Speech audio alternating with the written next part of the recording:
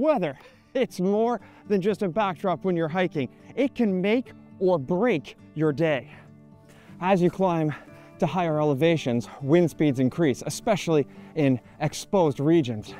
Now, if you have wind speeds anywhere from 12 to 29 kilometers an hour, you might notice some loose clothing flapping, or you might lose your hat. Once you get to the 30 to 38 kilometer per hour range, that's when your hike might begin to get affected. But it's the 30 to 50 kilometer an hour range where you'll probably remain steady on your feet, but you'll find this hike getting more and more impacted.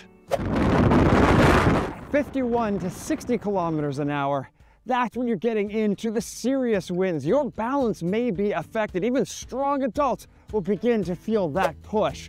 Stay away from cliffs and cliff edges. Look for a broad, flat area without roots and rocks, anything that could trip you up and affect your balance. When you hit 61 to 75 kilometers per hour, you'll need to lean into the wind.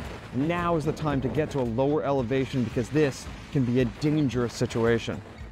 When wind speeds reach 76 to 88 kilometers per hour, walking becomes extremely difficult, and this becomes a very dangerous situation. You are likely to get blown over and you will have to brace yourself between the gusts. Best thing to do is seek shelter, because remember, if it goes above 90 kilometers an hour, well, those winds can bring down trees and even uproot them.